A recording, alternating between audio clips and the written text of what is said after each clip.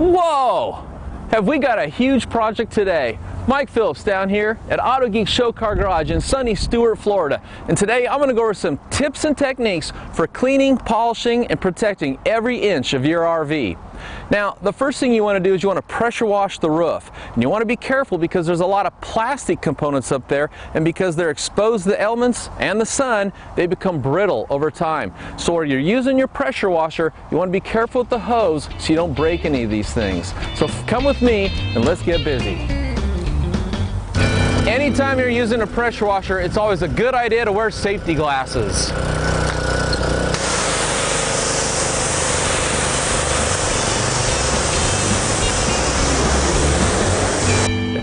After you're finished pressure washing the roof, the next thing you want to do is the side. Now to do that, we're going to use the Pinnacle Foam Can in HP with a pressure washer and the Detailer's Pro Series Extreme Foam Formula. Watch this.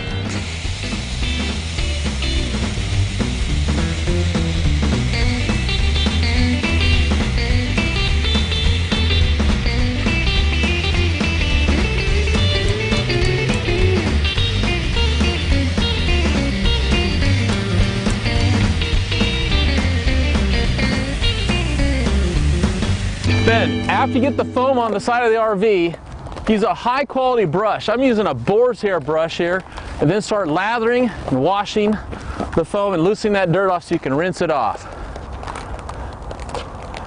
What that foam does is it helps to loosen all the dirt up so it'll wash off nice and easy. Get this thing really clean.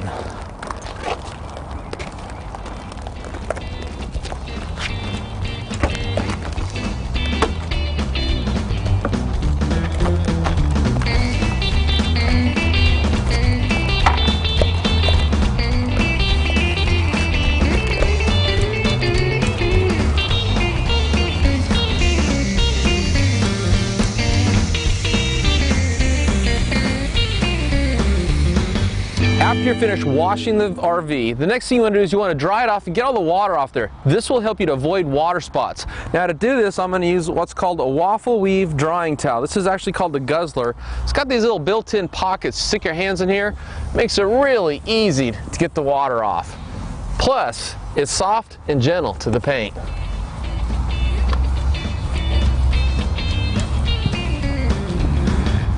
Now that we've finished washing and drying the RV, I'm going to show you two ways to wax this thing.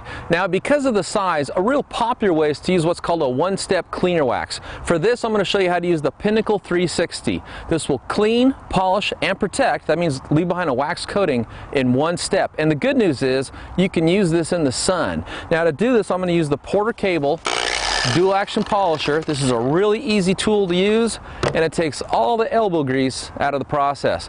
Now if you've got a really nice paint job on your RV and you want the ultimate show car finish, then you also have the option of doing a three-step process. Now for this, instead of using a one-step that does everything in one step, you'd use a dedicated swirl remover, usually with the cutting pad like I have here, followed by a dedicated finishing polish with a polishing pad, and then of course a finishing wax with a really soft finishing pad. But to start with, I'm just going to show you how to do a one-step process. Now when you start out, you always want to shake your product up, and I've got a clean dry pad here. So the first thing I want to do is I actually want to I'm going to put some product onto the pad and kind of pushing it into the pad. That way when you turn the polisher on, you're not bringing a dry pad that's rotating right against the paint. So just spread that out with your finger. Wipe any excess off your finger. Okay, now these are variable speed tools. They start at 0 and go to 6. And for applying a one-step cleaner wax, usually right around the 5 setting is pretty good. So let me go ahead and put that to the 5. And don't ever turn this on until it's against the paint. Then turn it on, and you just want to make some slow overlapping passes like this.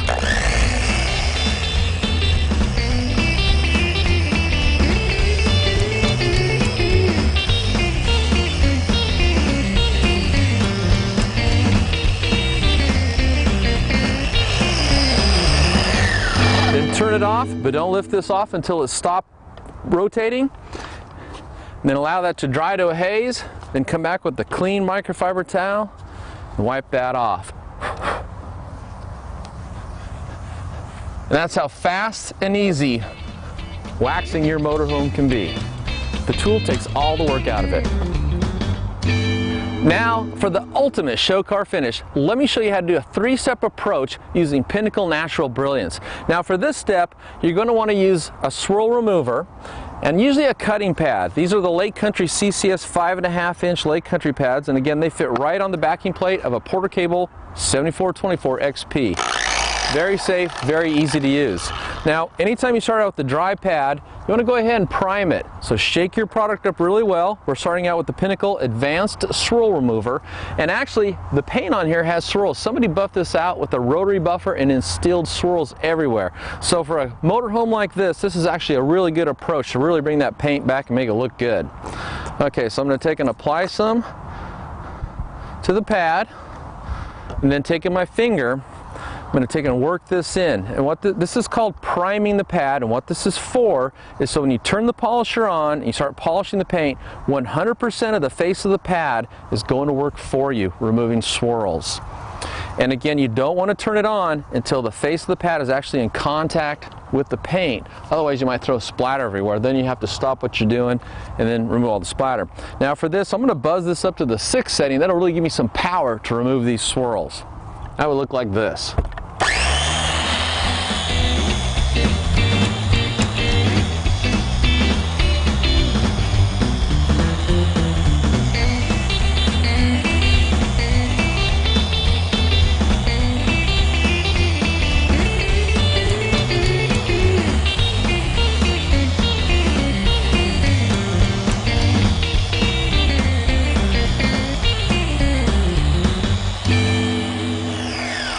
Then don't lift the pad off until it stops spinning.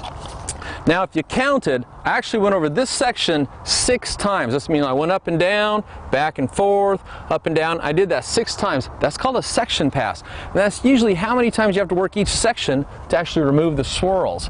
Now when you're done, you don't want to let this dry because it's not a wax. I'm going to go ahead and wipe that off using a clean, dry microfiber towel. And I always like to fold them 4 ways. It helps to spread out the pressure of my hand, gives me 8 sides to wipe with. Now, when you're ready to move on to the polishing step, you want to take your foam cutting pad off, switch over to a softer, this is called a polishing pad. When you put this on, just try to center it up on the backing plate, just like that.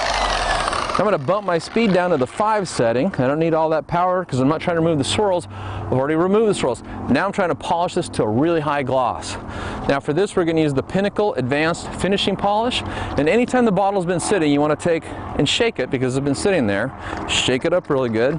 And again, I'm going to pour some product right onto the pad. I'm going to push it around my finger, and this is called priming the pad.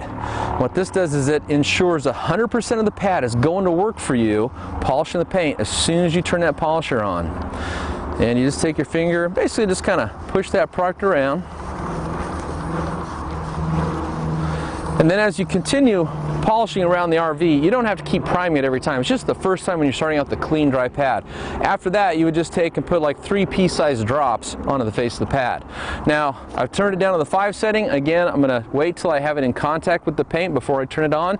And then I'm going to make 4 or 5 section passes to this one area. And this is going to polish that paint up to a really high gloss.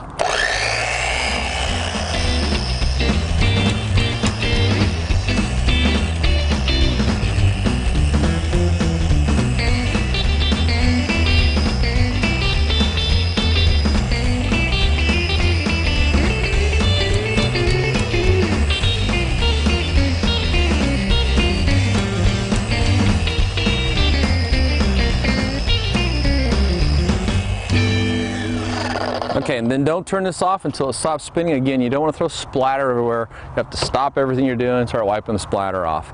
Now, again, since this isn't a wax, you don't need to come down, you don't need to let this dry. You just want to wipe that off. Usually the sooner they wipe it off, the easier it'll be. And at this point, we have a clear, swirl-free, flawless finish, just like a show car. Now we're ready to actually put the wax on. So I'm going to take the polishing pad off, switch over to a really soft finishing pad. This is actually for applying wax or paint sealant. Again, I'm going to take and line this up with the backing plate. Do your best to get it squared up so it's centered. I'm going to turn my speed down to the 4, okay, so I don't need a lot of power now. I'm not trying to remove swirls. I just want to take and spread out a nice thin coat of wax. Now for this, I'm going to use the Pinnacle Liquid Sovereign Carnauba wax. This is real popular in the show car circuit, but you can use it on your RV too. Shake this up. I'm going to go ahead and apply some to the face of the pad. And you just want to put down a really thin coat, so don't use too much of this product. Spread it around with my finger, coat the entire face of the pad. Then again, don't turn it on until it's in contact with the paint. And now, this actually goes pretty quick because the first 2 steps, we were removing swirls, then we're polished to high gloss. Now we're actually just trying to put a nice thin coat down. Usually 2 or 3 passes is good enough.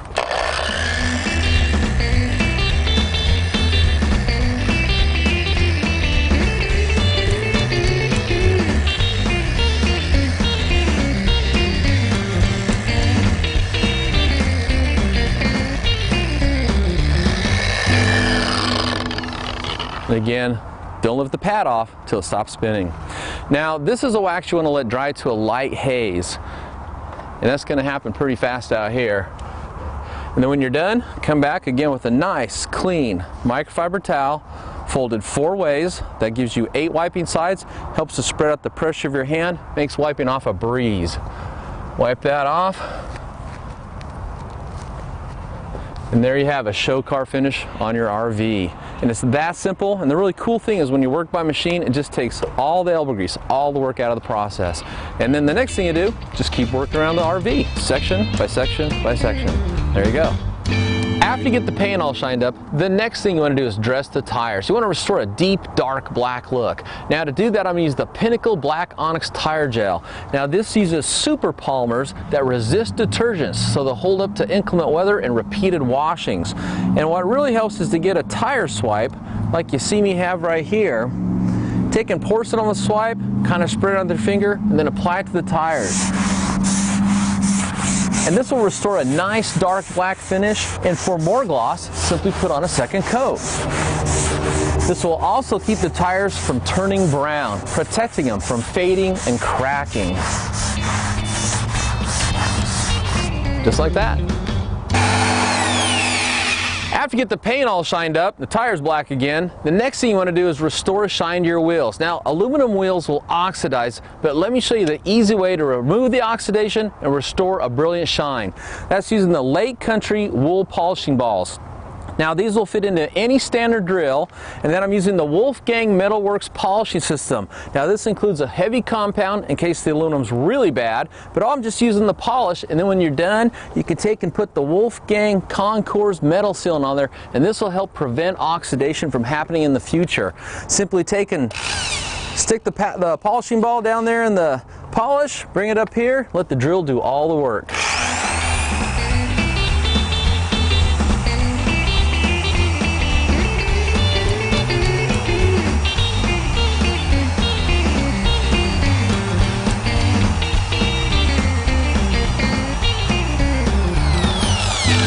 Keep a microfiber towel handy, come down, wipe that off to reveal a brilliant shine. Then you can put the metal sealant on there, and again, that'll help protect from oxidizing in the future. Now for those hard to reach areas, you can get these little foam polishing pockets. Just take this, stick it down in there, and this will help you to get into those tight, hard to reach areas, like around the lug nuts. And again, just take and work that real good.